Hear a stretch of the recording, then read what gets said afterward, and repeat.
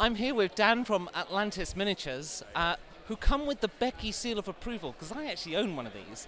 So your sculpts, they caught my eye because you're doing things that, well, they're different. I mean, I have a female dwarf civilian. That is so hard to find. Yes. So what inspires you to make sculpts like that? Well, we do get asked a lot, and it's something we're actually trying to do more of now, is NPC characters, like the fillers, the real things that add that sort of nice vibe to your environment, that little bit extra. So it's not something we've done too much of, but we want to do more of them, knowing they got a great response.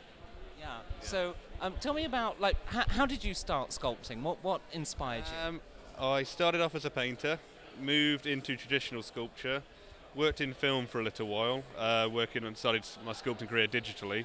And then I thought, I want to make stuff that I want to make. I want to be in control of the concept on the creative process.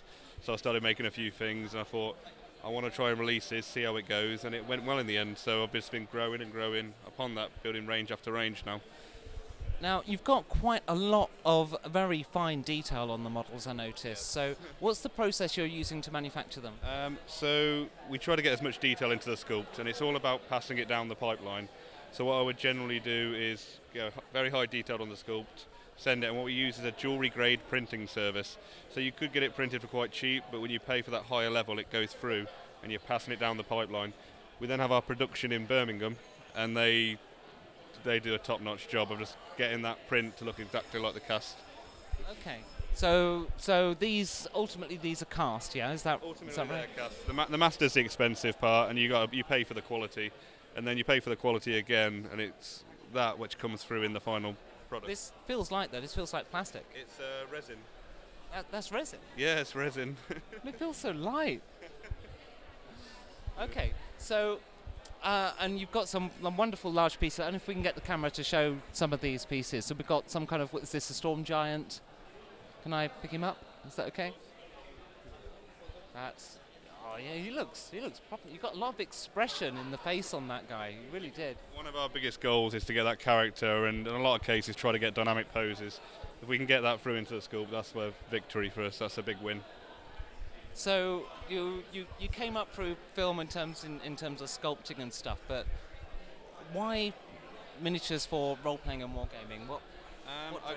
I grew up very fantasy orientated, more for sort of the geeky sort of sketching side of things, like drawing these sort of characters when I was little, and especially mythology. I've always had a fascination with mythology, so separating myself from film and allowing myself to create these sort of things was what drove it. And it's like, well, how do I make a living out of this? How do I put food on the table?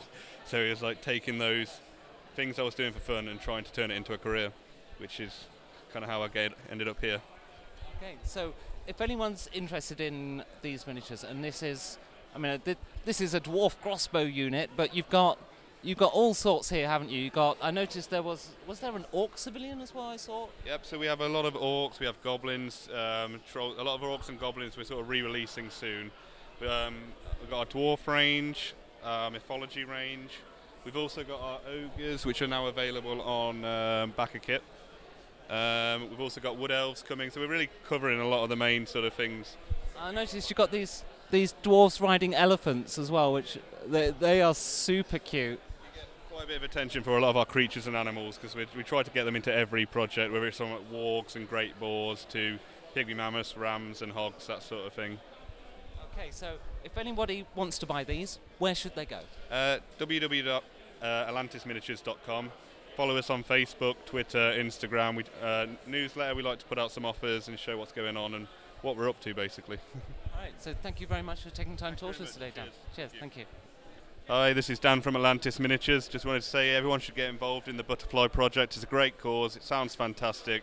We'll be getting involved, and I hope everyone else does too. Thank you.